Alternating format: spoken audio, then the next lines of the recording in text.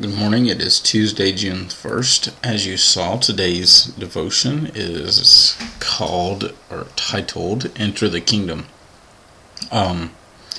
Interesting place where God's got me right now, just really thinking about authority and establishing authority and what authority is to me, what it is to mean, how we should be viewing authority. But today's word comes out of Matthew chapter 4, verse 23, and then we'll read Matthew chapter 6, verse 33. So Matthew 4:23, it says, "And Jesus went about all Galilee, teaching in their synagogues, preaching the gospel of the kingdom, and healing all kinds of sicknesses and all kinds of disease among the people." And then if we look at Matthew 6:33, this is Jesus talking, when people were talking, he was talking about, he understood that people wanted things of this world. And he said, "But to those that would, but seek first the kingdom of God and his righteousness, and all these things shall be added unto you."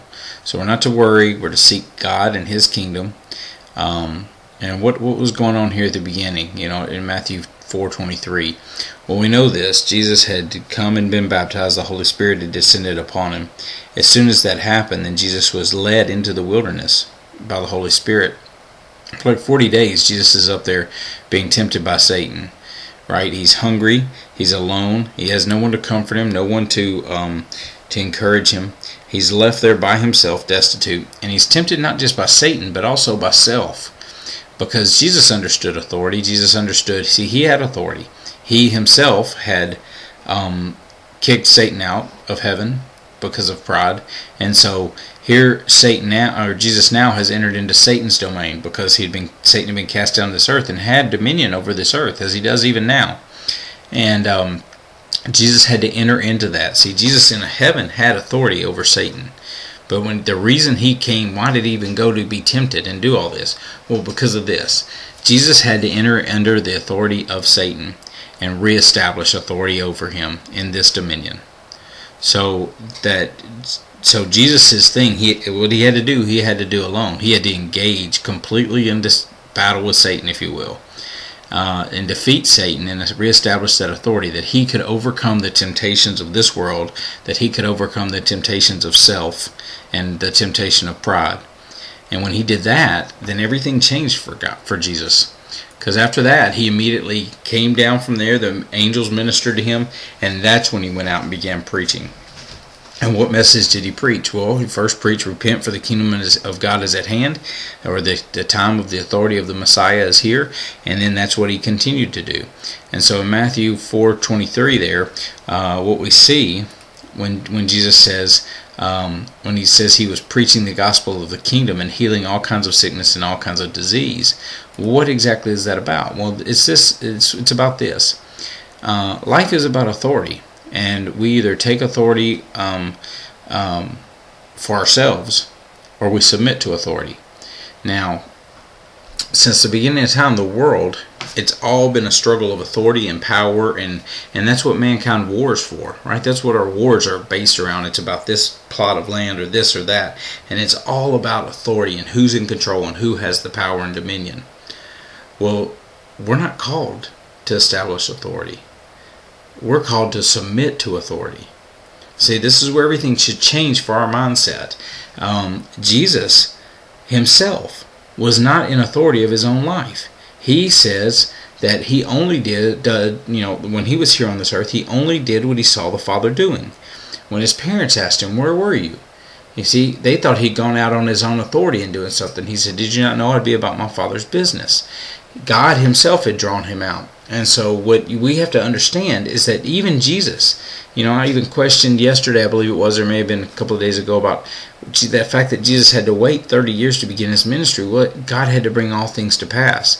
Jesus was willing to do that because he had submitted to the authority of the Father. That's what you and I are called to do. So we can't determine circumstances that we fall into. We can't determine, the ways that are necessarily our paths in life. What we are to do is submit to the authority of God and walk the journey that he has placed right before us. See, it's not for me to determine that that's why the Bible says, don't say tomorrow we'll go do this and that, because you don't know the mind of God. You don't know what God's got planned for your life. And so if you do that, you're speaking out of self-will. And so I'm not saying you don't make plans. But what I'm saying is you allow yourself to be flexible for when God changes those plans, that you accept Him, you seek His face first. Seek first the kingdom of heaven. The kingdom, the authority of heaven, the authority of everything, the rule and establishment of that is beyond us. And that's what we're supposed to do. So my goal today, or my encouragement to you, is for you guys to enter into the kingdom. Enter into the kingdom, the submission for the authority. You know, when you enter into the kingdom, think like back in the King Arthur days or whatever. When you entered into the kingdom, if they put up they wouldn't allow swords to be carried within the borders of the castle wall, then you had to leave your sword at the gate. You had to submit to the authority of that kingdom and abide by their rules. And that's what we're called to do. But our kingdom's not one of men. Our kingdom's not one of a struggle for power, a struggle for authority. It's not one that's based in pride or self-ambition. It's one that's based in submission to the things of God. It's one that's firmly rooted in being poured out as a drink offering, just as Jesus was. See, when we seek God's face, then we see the beauty that lies therein, and we don't seek to honor ourselves anymore, because His beauty is much more than we could even imagine. And all we're called to be is the reflection of that to the rest of the world. So I will just encourage you today, be blessed, submit to God's authority, stop trying to grab authority for yourself, and just be content in where God's got you in life and see what He has to show you. And when we are willing to do that, then we will submit completely to the Father and be about His business. And when we do that, that's when we see really cool stuff happen. Right? Why did Jesus heal diseases and miracles? It was because that was a demonstration of His power over the authority of this world. See, all the sickness and all the stuff that man is still struggling to find out reasons for why and how to fix and cure, Jesus could cure with just a word because He has complete authority over it. Now, we as His co-heir with Christ can step into that authority, but only if that's what the Father calls us into. Jesus only did it when the Father told Him. He only did what He saw the Father doing. And so it's not about having power and establishing even ourselves in the authority of Christ. It's about being submitted to God and allowing Him to have complete authority over your life, so that you're willing to endure the hardships, so that you're willing to step up when it's your time to be in authority or leadership.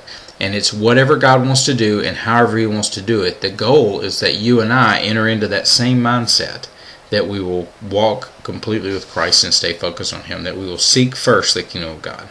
Be blessed. Have a great day.